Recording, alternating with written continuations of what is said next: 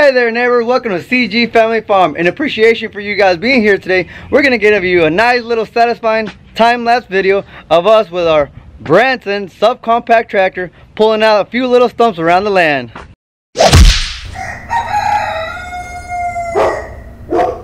So this will be subcompact tractor usage number 26.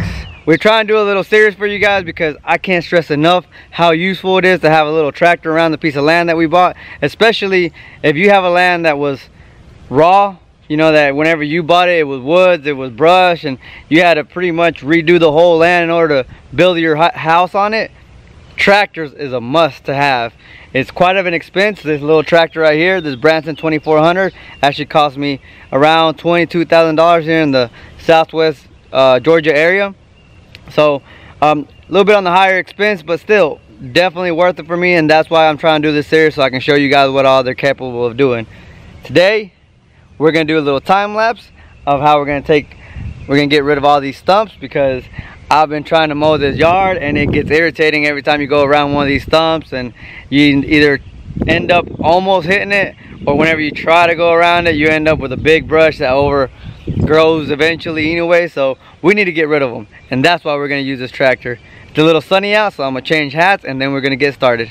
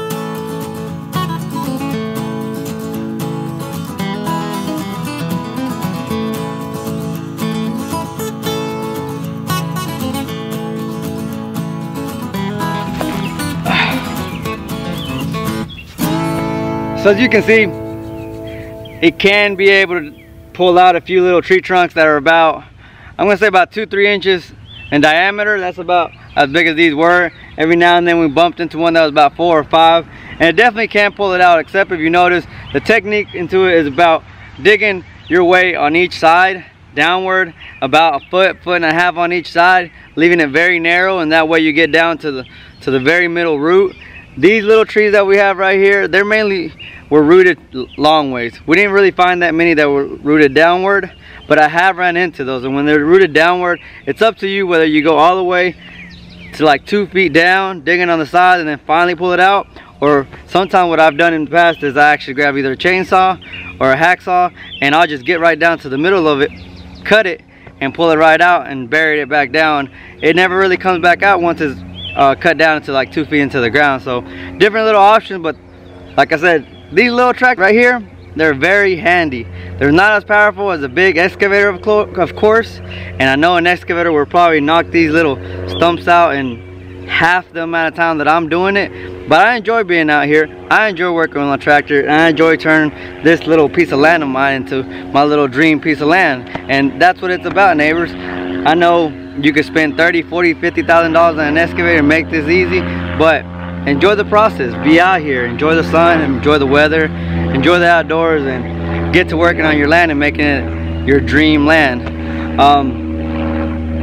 The time lapse is going to continue just a few more minutes. I hope you're enjoying it, and then here at the end I'll give you one more little tip that I have for you guys, so I hope y'all stay tuned to the very end. All right, a few more stumps to go and then we'll be ready.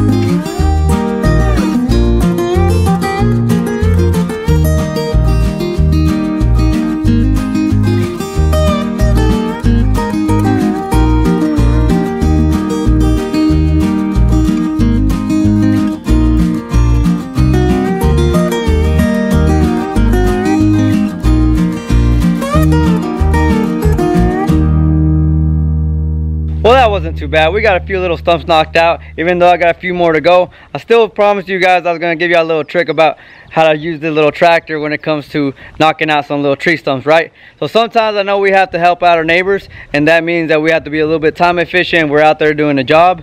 So I'm going to show you real quick how I do it so we can move along a little quicker, and that way you can save time and not have to get off the front of your tractor, get it to the back, dig a little bit, get to the front, move it again. You can actually do it from just being back there in the back of the seat. All right, let me show you. So we begin with bringing down our backhoe bucket. Then you start lifting up your jacks, and since we're moving forward, you want to lift your front bucket off the ground. Now you start extending your backhoe arm outward and your tractor moves forward. Now it takes time and practice to actually get to do it smoothly, and I'm still working on it myself, but let's try it again. Down with the backhoe arm and then outward. It does advance a few feet, so it does help out to make a job quicker and easier. Now you can put your jacks back down and you're ready to work. Now if you want to move the opposite way, it's just as easy. You move your bucket off the ground, you lift your jacks up, and then with your arm fully extended outward, you start digging into the ground and pulling yourself back. Depending on the angle of your arm is how your tractor may tilt one way or the other. So that's something you may have to play around with. Let's try it once again. You got your arm fully extended outward, push down on the backhoe arm and start curling it inward. As you can see, this time my arm was a little too far at one angle, and that's why I'm at a slope. So I put my jacks down and I can start extending my arm outward to level myself out. But I have gained a few feet so I can reach my job site. And there it is, guys. So that's my little trick when it comes to being time efficient when I'm helping out my neighbors out there in their houses and trying to get their land cleared up just like I did to mine, right?